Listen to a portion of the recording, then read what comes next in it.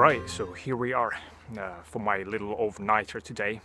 I'm a little late tonight, starting a bit late in the evening, because recently I just haven't had much time, but I guess that's going to be an additional challenge for me to start up this late. It's getting dark and I haven't done anything. I've just come here. So, what I've brought with me today, as far as sleeping goes, my wool blanket and tarp, and that's it. So let me set this up and bring some firewood and we'll see how it goes. Alright, so the fact that it's late and it's getting dark really fast made me rush things, and when you rush things, this is what happens. Not a big deal, but I managed to hit myself with an axe. Not with the blade, just with the head, so just a little flesh wound. Nothing really major, nothing serious. So what I'm doing here is I'm putting burst polypore to stop the bleeding and attaching it with a piece of regular plaster.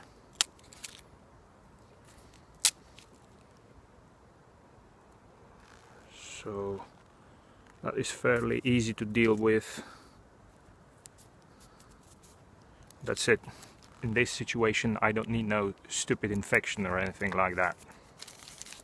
Alright guys, so I've got my fire, and if you're wondering if I took my dog with me tonight, oh yeah, I did.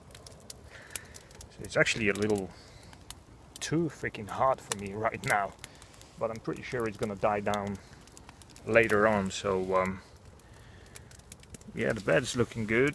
I needed to add some, don't know if you can see this, yeah, you probably can't, but anyway, yeah, I added some boughs. Damn, it's too hot. So yeah, let's see how it goes.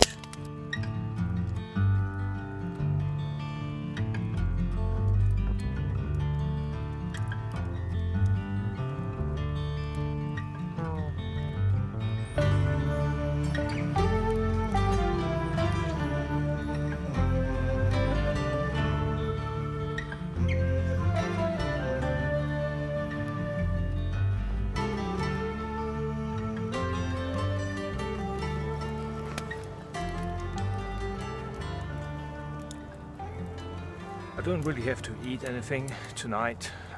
I've eaten, I'm pretty well fed, so, and I already have one hanger, a pot hanger, but I have 2 cranes to support them, so I thought, and I have enough pots to use them with.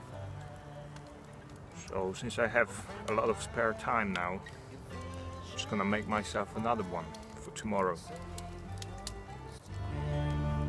On the patchwork of time,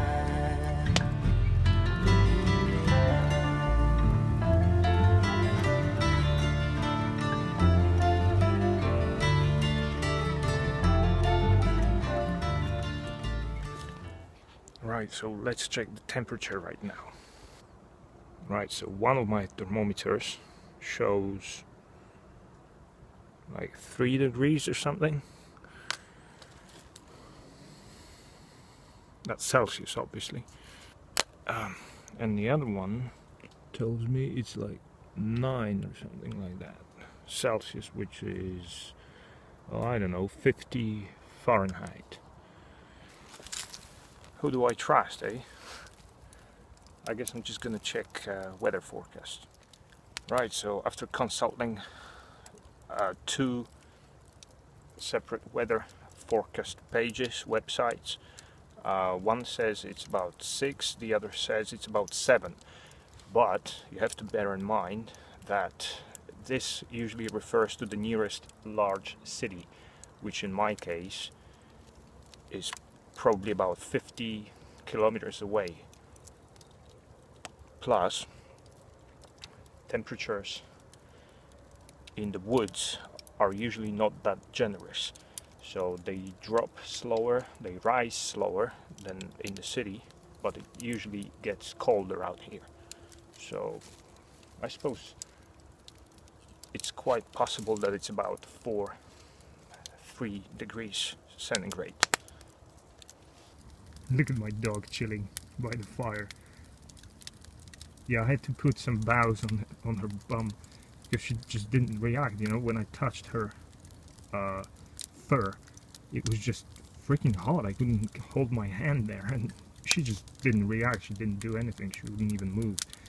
So I don't know whether this is some kind of sensation issues or something. I don't know, but the boughs are just in case, and I know I'm gonna keep an eye on them so they don't catch on fire. Right guys, so I'm probably gonna go to sleep now, and just wanted to say, if you were ever wondering what the roof is all about in camps, it's not just to protect you from rain. I just realized how important it is in reflecting heat from the fire. It's not just the reflector itself, it reflects the heat, but it bounces back off of my roof as well. Otherwise it would just dissipate and would be gone essentially. So yeah, I'm pretty sure it's not going to be raining here, like 90% sure. That's as good as it gets with weather forecasts, but still, you know, heat retention wise, it's still a good idea. Oh, and of course it also stops the wind from blowing and turning into swirling in your camp, inside your camp. So essentially what you've got is your backstop here, the roof behind me, and the only way the wind can go is parallel to my bed, which means that, you know, the smoke is basically just going up, and I haven't coughed and choked on the smoke once tonight, so that's definitely working well. Alright guys, so it's about 6:30, so me and my dog are pretty good. Nothing wrong happened to us over the night. The fire's still going strong. I just chucked a few smaller sticks onto the old thick log. I don't feel like sleeping anymore, so I'm just gonna cook myself some breakfast. See you in a bit. Right, so my dog is still sleeping under the bed. And here we have my breakfast. There's gonna be some tea and noodles with mushroom sauce. Good stuff. Just look at the size of these things. And these are most likely edible. I say most likely because I'll just explain what's wrong with these mushrooms. Normally I'm not afraid of mushrooms. I know quite a lot of species, and I pick the ones that I know. These I know somewhat, but I also know that you can easily mistake them for something really poisonous. So, you know, normally if I make a mistake, I usually don't make mistakes, but if I make a mistake, I may have a diarrhea or something like that, a headache, nothing really major. But with this one, if I make a mistake, I die, almost certainly die. That's why I don't take my chances with these ones.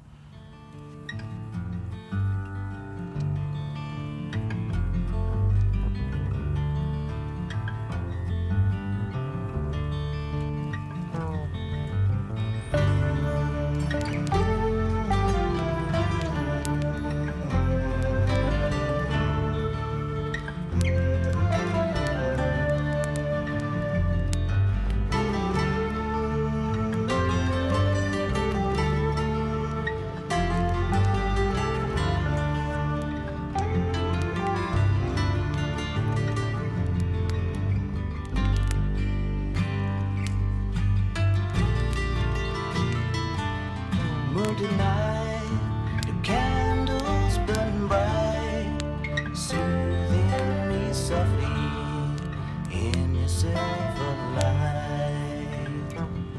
Oh, friend of mine. Right, so the sun has come up.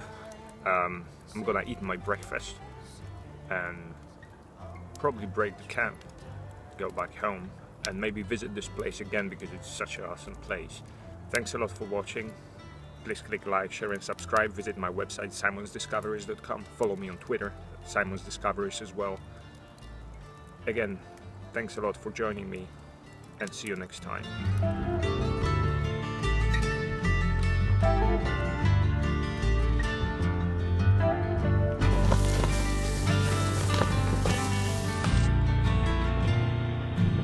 Moondial mine, silver soul enshrined, celestial rhythms, starlight thread entwined.